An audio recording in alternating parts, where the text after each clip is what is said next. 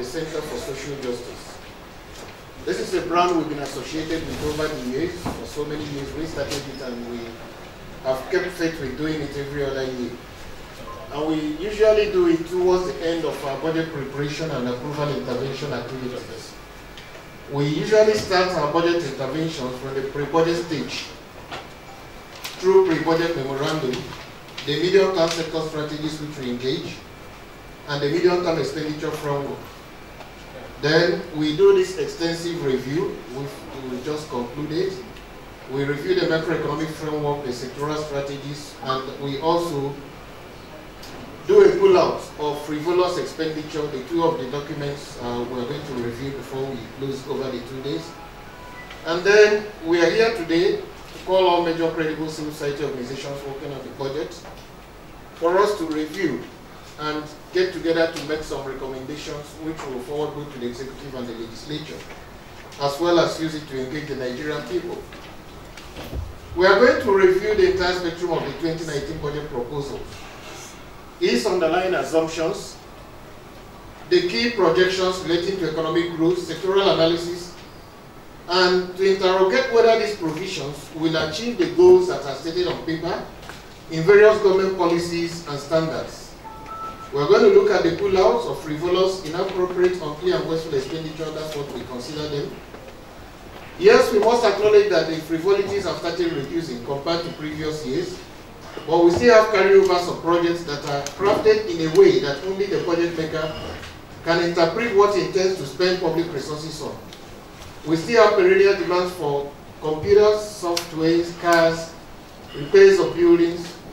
Again, the budget, some of the budgets are not crafted in such a way as to give a proper understanding of how much has been spent in previous years in ongoing projects. I remember reading the budget of Kaduna State.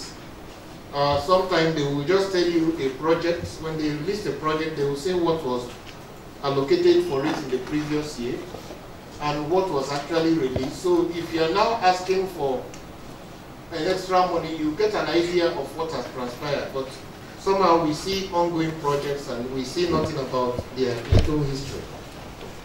We intend to engage both the executive and the legislature, as well as the Nigerian citizen who we consider as the ultimate sovereign, because he is the author and source of all the power that those who are elected and appointed hold, just the powers were donated to them. Beyond the interrogations, we intend to recommend alternative courses of action, project ideas, new sources of revenue, greater revenue realization from existing sources, enhanced transparency and accountability, and we propose to talk about giving every Nigerian a sense of belonging, which is imperative for popular participation in nation building.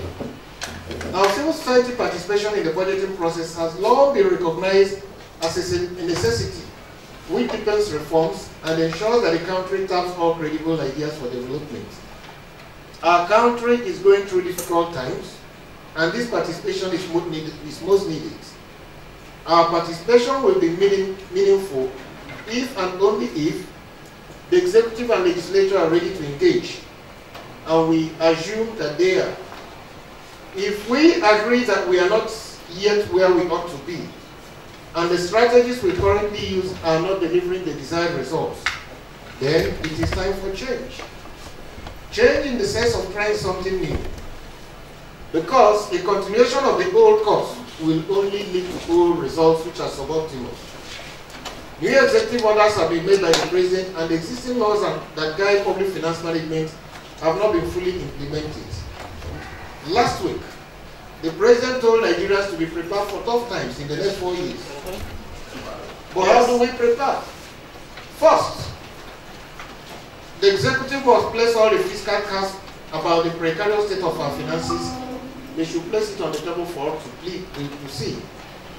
Living in denial will no longer help.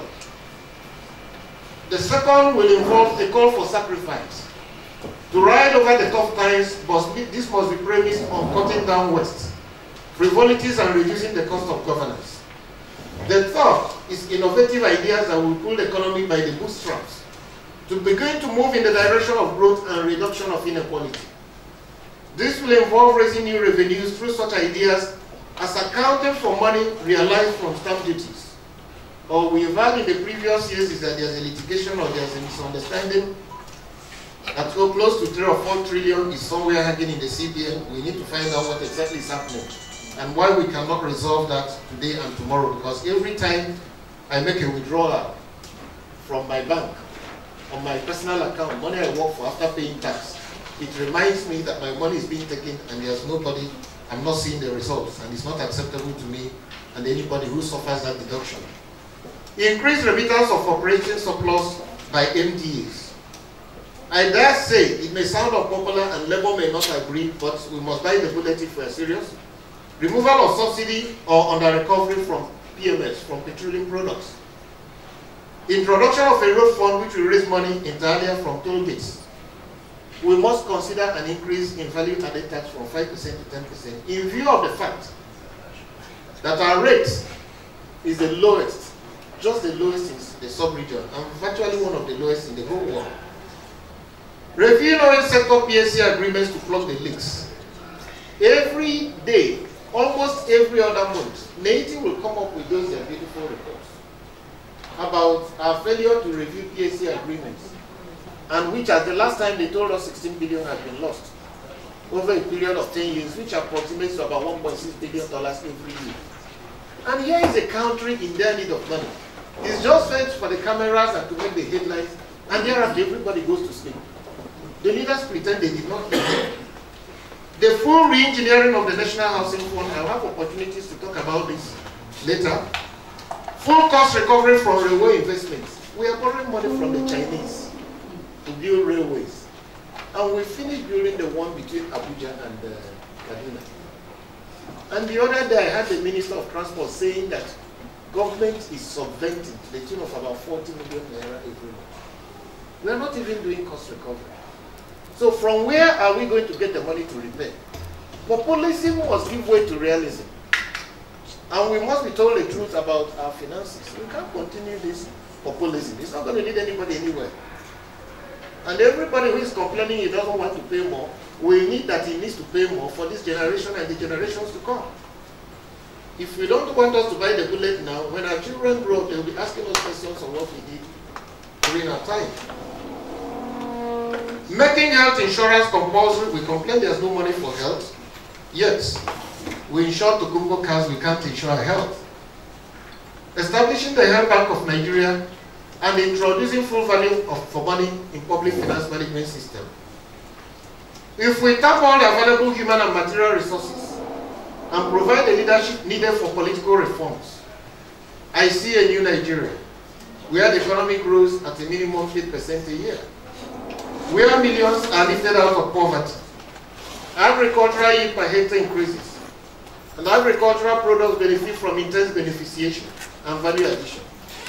Industries are humming and producing automobiles, electronics, and fast-moving consumer products. Our software engineers are painting the nation green with new ideas. We have a boys from Yaba go over to Rwanda the other day, and they were very warmly received by that country. But what are we doing with them? It is possible and doable.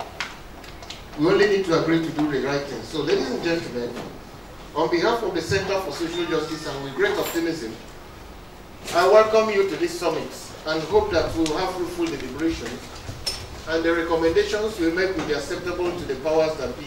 Otherwise, we will have wasted our time, and I don't pray we should waste our time. Thank you and welcome.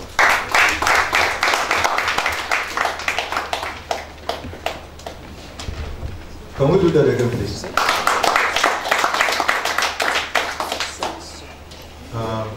We thank the lead director, Center for Social Justice, for that wonderful welcome address.